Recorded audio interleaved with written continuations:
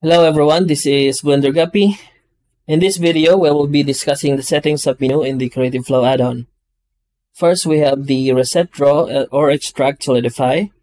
Turning this on will reset the Solidify modifier used by the Draw Faces and Extract Faces operators in their resulting objects instead of using the last values used. The Solidify modifier is part of the Draw modifiers in the add-on, which also includes the mirror modifier. Then we have the Reset Draw or Extract Boolean. Turning this on will not activate the Boolean in the second model stages of the Draw and Extract Faces operators, instead of using the last Boolean operation used.